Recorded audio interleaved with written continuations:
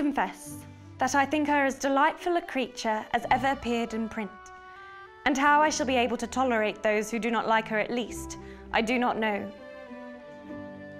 Austen had a deep affection for Elizabeth Bennet, a character who has since become one of the most loved in English literature.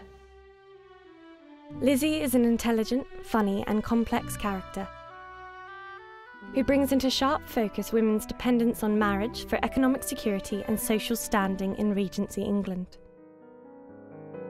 Elizabeth, the second eldest of 5 sisters, is her father's favourite.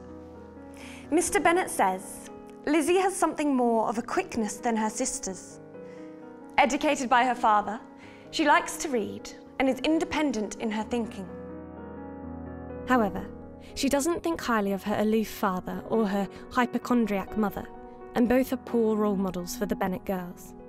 This is made explicit when Elizabeth criticises her father for not instilling in the younger daughters the importance of good character, as they now chase after any man in uniform. The reader infers from this that Elizabeth is a humble, sympathetic character who, compared to Jane, is livelier and more spirited.